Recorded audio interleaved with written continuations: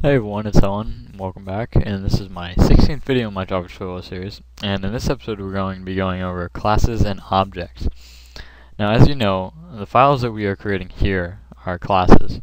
So what I'm going to show you in this video is a way to use multiple classes to sort of save some space, and it can really make everything look a lot neater in some cases.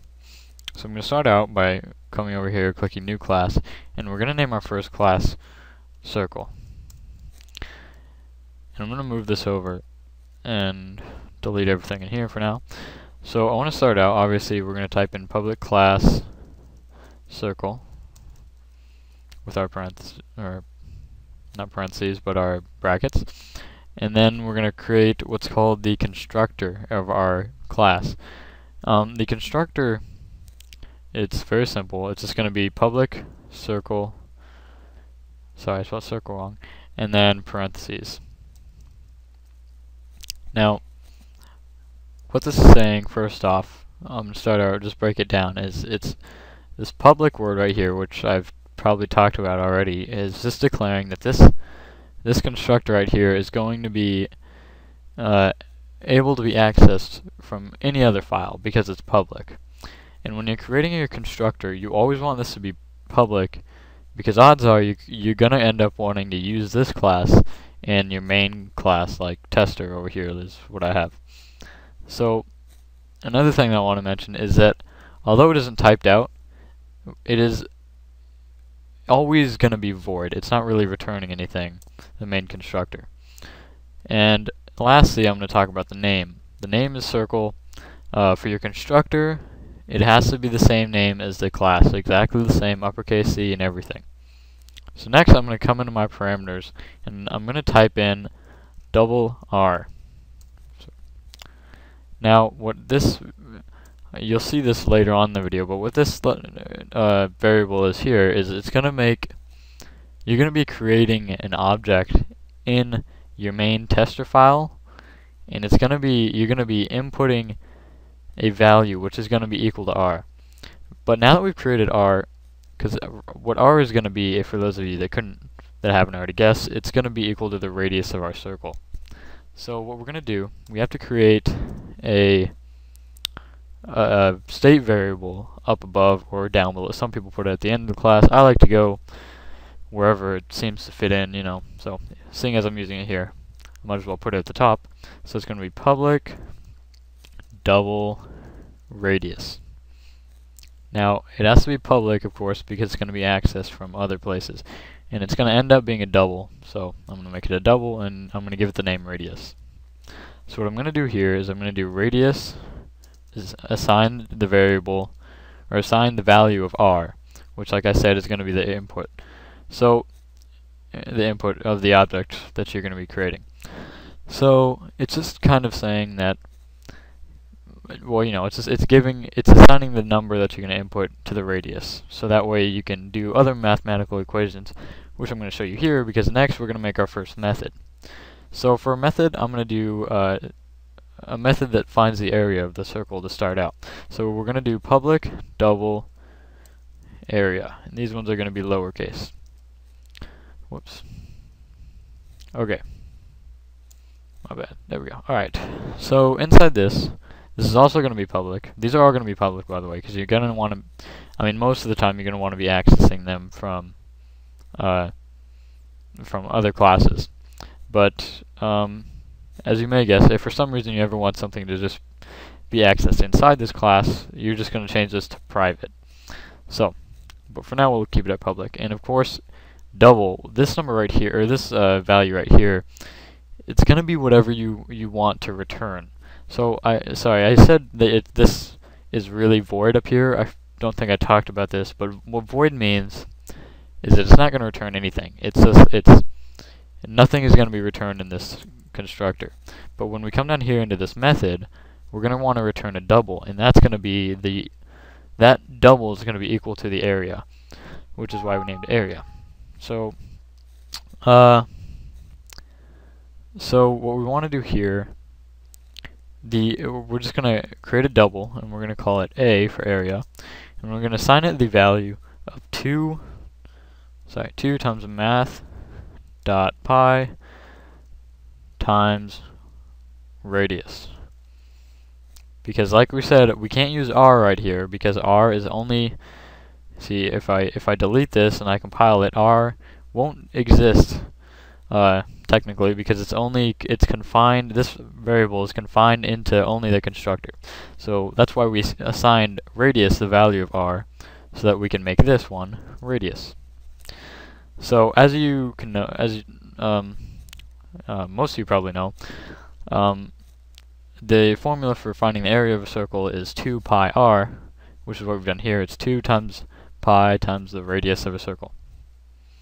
So the last thing that we're going to do, because that's a simple, I mean that's all we need to do to find the area. So we want to return our value, and we're going to put return a, because like I said, we want to return a double up here, and we created this double, and this is the value of a.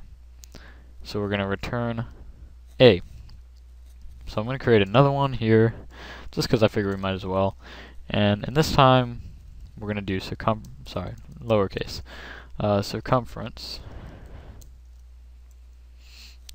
with our parameters. Now most of the time these aren't necessarily the parameters, not most of the time I guess, but some of the time these aren't going to have any actual parameters inside the parentheses. Mainly, like you can. There are some circumstances where you can. I'm not going to get too much into that for now, but you know, for now we're just going to keep it like this. Maybe I'll talk more about that later. But anyways, so we want to do the circumference. You know what I just realized? This is actually the formula for a circumference of a circle, 2 pi r. My bad. This brain fart there. Here, I'll leave it. The circumference of an area is actually pi r squared. So my bad. So we're just going to do radius times radius. So that's going to give us math. That's going to give us pi r times r, which is r squared. So for area it's pi r squared, and for circumference it is 2 pi r. My bad. Sorry. Hopefully most of you caught that. But anyways, we're going to return our variable, and that is going to be c. Now, I'll just address this really quick. Most of you might be wondering why we don't need any state variables, like why I haven't made a public double A or a public double C. And the reason for that is because it's simply the value that we're returning. We are not using any of these numbers and any other methods. We could if we needed to, but in this case we're not going to. So now that I have this class made, I'm going to come back. So I'm going to come back, and I'm going to show you how to call your object. Now we're calling your object. Well, first off, I want to instantiate my object. I'm going to be creating my object. So the first thing that I'm going to do is come back into my tester class, and I'm going to make an object by doing circle. I'll just name it Sir. And then it's going to be new circle, and then parameters, and inside our parameters I'll give it a radius of 25. So what this is doing here, this is just the name of the class. So it's going to be circle, and then this is the name, which is, it's also the type, the object type. And the Sir right here is it's the name of, you know, just like any other variable, it's the name of the object that you're going to make. We can make this anything. I can make it dog or whatever, but for now we'll leave it at Sir, and we're going to be creating a new circle with 25 as the radius. So there are certain things that we can do here. For instance, we can print out we can print out the area that we had, because we've assigned it, we've assigned r, which is, if you come back here, you can tell, or like I was trying to explain earlier, is that this value is equal to whatever value you input. So this line right here is actually equal to this right here, except it's giving 25. It's assigning r the value of 25. So what we're going to do, we're going to print out the area of the circle first, and we're going to do that by typing the name of our object, which is Sir, dot area, and then blank parameters, because remember there was nothing inside the parameter.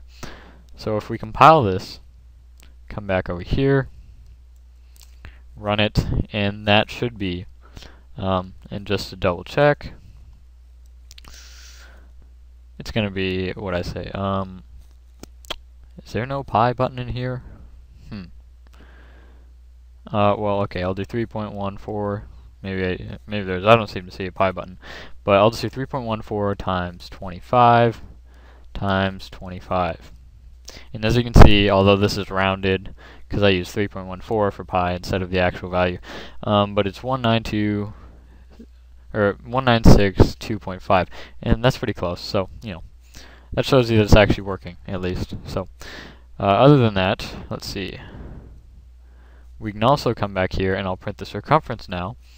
And as you can guess, it's essentially the same thing. Just come down, and we're going to change this to the other method, which was circumference.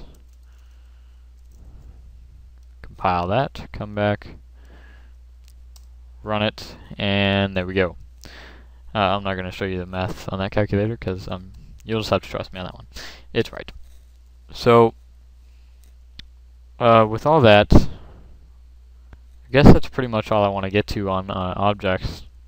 I'm not going to be talking. I'll talk about them more in a later video, actually. But they can be useful. A lot of people, if you get into like a detailed game or something, everybody you'll always see multiple classes.